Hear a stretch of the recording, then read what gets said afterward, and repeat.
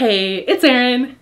Today we're going to be doing a dumbbell only total body workout. This workout is awesome if you're training at home and have access to limited equipment, but even if you train at a gym, don't write off total body training. See, a lot of us are used to doing specific splits each week, so we're targeting very small muscle groups with every single workout. Thus, we might only hit those muscles once or twice a week. With total body training, you can hit those same muscle groups 3 to 5 times per week, which can increase muscle protein synthesis, which can lead to more gains over time. Keep in mind, with total body training, the overall volume for each muscle group is a lot lower, but you're able to give each set 100% because the volume is lower. So if you need to mix up your routine, give total body training a try. Why not try it with this workout? Without further ado, let's get in there and train. Let's get this workout started with dumbbell push jerk. We're using a single dumbbell, of course. This exercise is awesome as a first exercise because it's going to help you improve your power. It's also a strength move. Make sure you're good and warmed up for this. And I like to choose a weight that is going to be a little bit tough for me to press, just strictly. And I'm going to use my entire body to help explode upward with that dumbbell. So you're cheating just a little bit, but it's strategic cheating. And really control the dumbbell on the way down. So elbow underneath the weight. You're going to rest the weight just on the front of your shoulder, explode upward. Make sure you're performing this exercise evenly on both sides. So check your form in the mirror or record yourself doing this. It's a power move, so you want to keep your weight distributed across the balls of your feet. Keep that core tight. Really focus on slowly lowering that dumbbell. Next exercise is a combo exercise. This is a dumbbell thruster, but we're going to use strict form here. So I want you to think about melding these two movements into one nice, smooth movement. So feet are a little wider than shoulder width. Weight is through the heels. As you squat down, think about keeping your knees out, pushing your knees out on the way up. Back flat. And as you come up out of that squat, think about starting your press. And again, you want to keep your elbows underneath those weights. Keep your chest up, keep your core tight. Nice and controlled movements. Be very precise here. If you were doing this for cardio, you could go a little bit more ham, but we're using this as a strength move, so be disciplined. To move on to our first superset, this is an RDL to an upright row. Now with this RDL variation, I want you to keep your feet at about hip width, push your weight through the heels, and you can even roll your weight to the outside of your foot. Hold the dumbbells on the sides of your legs. It's going to really help recruit those glutes and hamstrings.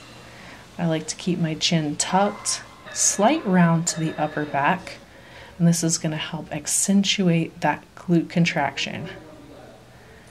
Tempo nice and slow, and pay attention to your form here. You want your back to stay nice and flat. Stop the range of motion before your back starts to round, and you'll ensure that you keep the tension on those hamstrings and glutes rather than your lower back. Since this is a hip hinge, try to think about keeping your elbows, or try to think about keeping your knees rather stationary. Moving into the upright row,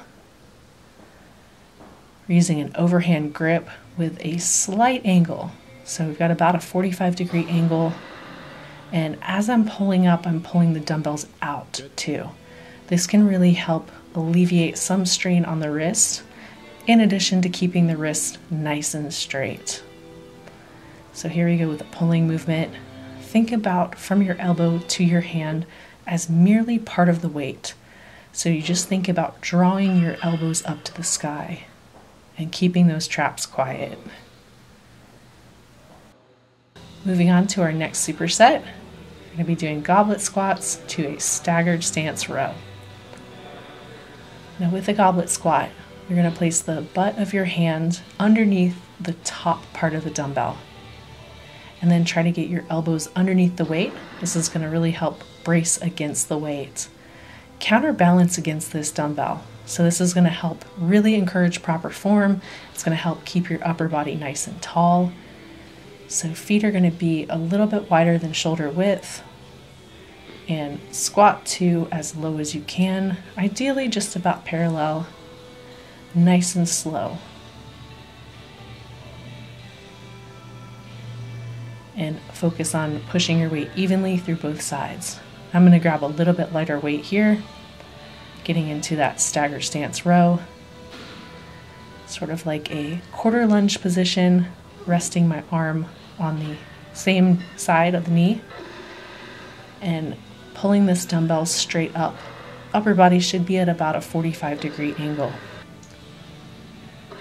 And just like the upright row, I like to think about pulling through the elbow and almost ignoring the lower half of the arm.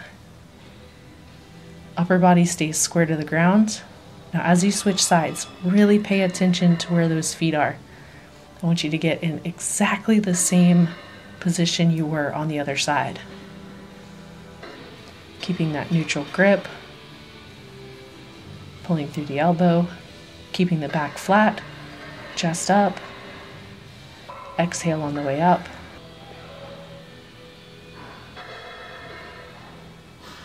And really focus on making that mind-muscle connection with your back. I think it's easier sometimes with the single arm exercises to really focus on feeling that burn.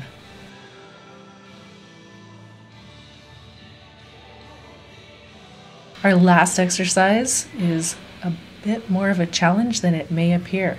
So you're going to do an isometric glute bridge with a fly. This is a decline fly.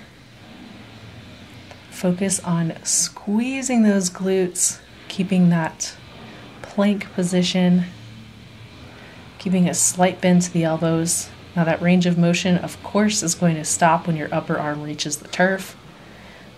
I want to think about almost hugging a barrel, and that's a pretty good visual for how to keep your arms.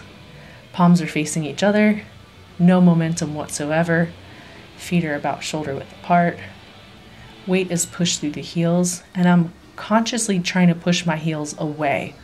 So keeping that tension, keeping the tension on the chest, so not spending a lot of time at the top part of the rep, and nice and slow on the way down.